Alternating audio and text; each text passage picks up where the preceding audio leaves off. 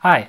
So a video I've been meaning to make for a while is something to talk about this. You may have seen it if you're active on the Home Lab Reddit page or Discord server, but in case you haven't seen it, it's a rack-mounted plastic box that's got analog view meters on the front to display the receive, the transmit, and the ping of my internet service, just measured via my router. So, as things are uploaded and downloaded, or at least as the router has throughput, uploaded, download, these meters measure it, and this, of course, just measures the ping. So let's go over the outside, and then I'll talk about the internals. So these meters I was able to pick up on Amazon for pretty cheap. The fronts come off with these two screws, and you're able to just remove the piece of paper that's in there and basically print your own. I just scanned it into a computer, edited the image file to say what I wanted it to, and then print it out, cut it, put it back in there. Fits great. So something you probably want to take note of if you're following along at home is the screws. The screws, they strip very easily. They're very long, so you probably want a nice, thick Phillips screwdriver. The camera will focus on it if you're going to be taking out and putting in these screws. These screws are on the top of the box. Box usually sits on there, but I've got the top off right now just to demonstrate. Let's go over the back first before we talk about the inside. We got right here RJ45 for internet. You could, in theory, use this via Wi-Fi because it uses a Raspberry Pi, but I opted to go the wired route. And then this is a standard 3-prong PC power connector. This was also purchased off Amazon. This is just a 3-prong power connector to like a standard wall outlet.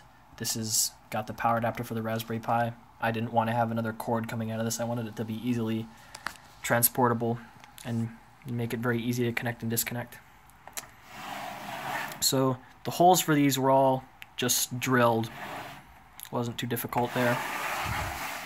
Also, I'll make note of this. The box it's in is 2 units, and you can actually buy it 1 and 3 and up units from the eBay seller page. The reason I opted to use a 2 unit instead of a 1 is because, of course, these view meters are too tall. So let's take a look at the insides.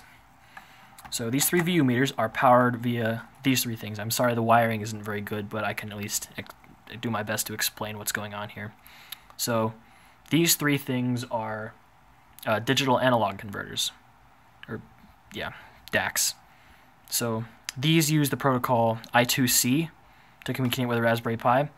These things actually have hardwired I2C addresses, so I have to use a multiplexer. This is a TCA 9548A 8-way I2C multiplexer, and these are MCP 4725 digital analog converters. Both these boards were purchased on Adafruit, as well as the wire. So this hooks up to the Raspberry Pi, and these 3 hook up to this, and then these 3 things each have one of these. This communicates with this, and these 3 things just drive these. It's not very complicated. I'll have the software that I did all this with in the description, or on the Reddit post. Here we've got the Cat5e internet female-to-male connector. Pretty simple. Like I said, power adapter here.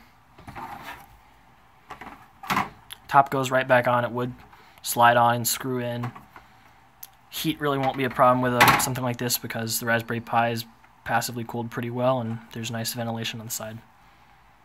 Anyway, like I said, I'll have links to all the parts I used for this in the description and on the Reddit post, so if you want to make your own, it shouldn't be too difficult. It wasn't that hard of a project.